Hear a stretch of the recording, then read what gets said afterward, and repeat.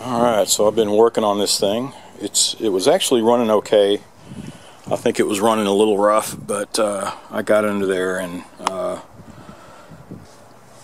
rebuilt the carburetor, cleaned it all out, looked pretty good. And I went in, you can see I went ahead and took the head covers off.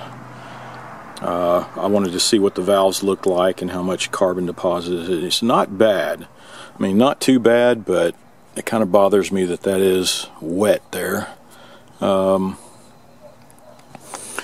other side's about the same.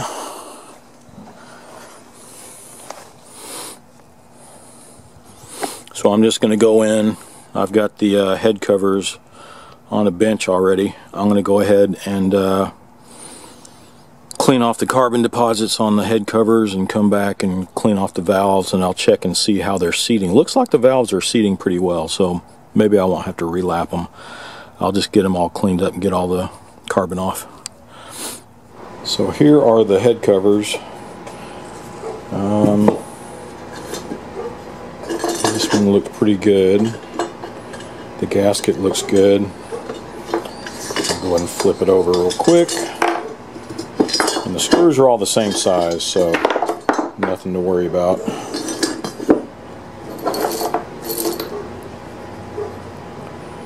The gasket looks good. So there's some carbon buildup. Nothing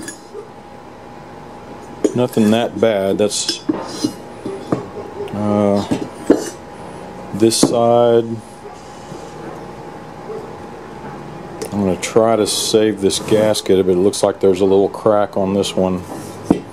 You can see where the oil and stuff has come through.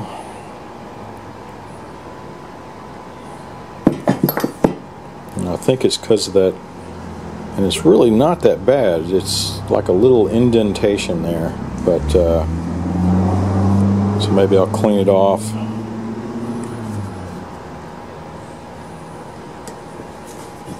So not bad. I'll get a wire brush after both of these, and the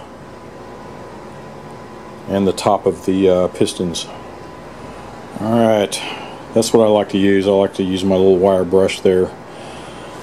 And clean all this junk of it out, and then also on the top of the piston and the valves.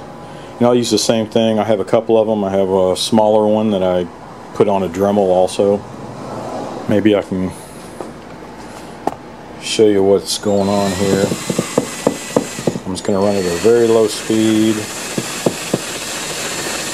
and run it across. I don't want to take away any metal. I'm just trying to scrape that carbon off of there, so you see how easy it comes off. Then with the brush I can get down in here where the valves seat over there, but that's it. I'll do this all the way around and we'll move on. So I got the heavy stuff off. Now I'm going over it with some real fine sandpaper to get in here and get in all the nooks and crannies and where the spark plug goes in. So you can see it's coming out pretty clean. Another option, which I can't do right now, but you can see our little sandblaster there. That's another project in itself. It needs new gloves and a new little plexiglass cover on it, but it's full of sand ready to go. But in the meantime, I'm going to do this the old-fashioned way. Alright, so they're fairly clean. Got all the dust off of them. The gaskets, this one looks okay. I would just go around on the inside because there's some carbon that'll build up on the inside ring. This one was the one I was worried about. You can see on this side, this one little area. The other side looks good.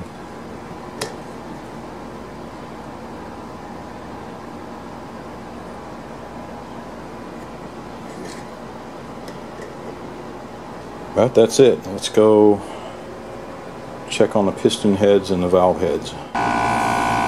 Alright, so sorry about the noise. We're right by the AC over there. But, so I'll do the same, clean all the carbon deposits off of that and check the valves. The other side looked good.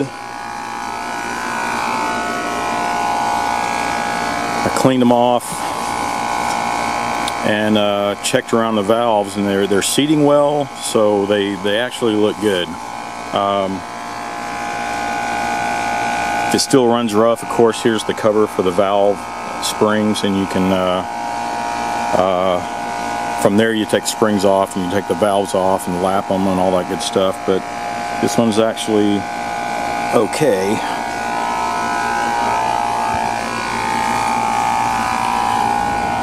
So I'll just finish these off and we'll put the head covers back on.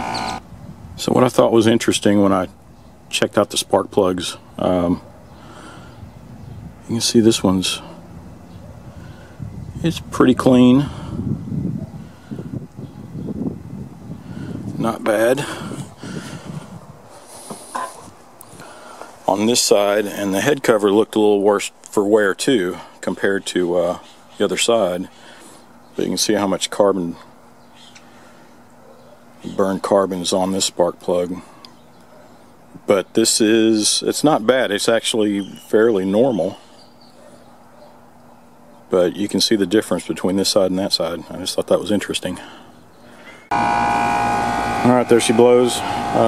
Just when you're bolting these back on, just get them snug all the way around and then follow a crisscross pattern. Don't forget, say 1, 2, 3, 4, 5, 6, 7, 8, something like that. Just go around in a crisscross and then the two farthest ends.